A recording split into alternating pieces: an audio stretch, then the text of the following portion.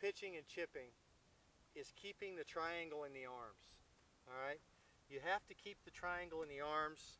Alright, that's number one, because that's what's going to determine that the club's going to bottom out in the correct spot.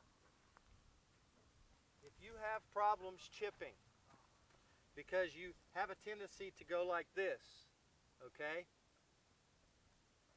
If you have a tendency to break the triangle, just like that, either this way or this way, a great drill is to take another club, grip it like this, put it up against your left side, and practice chipping without letting the shaft hit you in the side.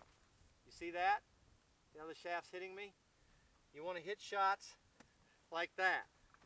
This does everything for you. It helps you to keep your triangle. It makes you not break down.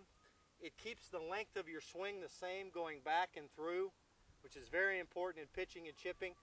Very rarely do you want a long backswing and a short follow through, or a short backswing and a long follow through.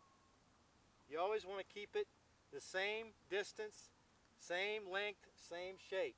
Alright? This drill will do that for you. See how I get solid contact every time?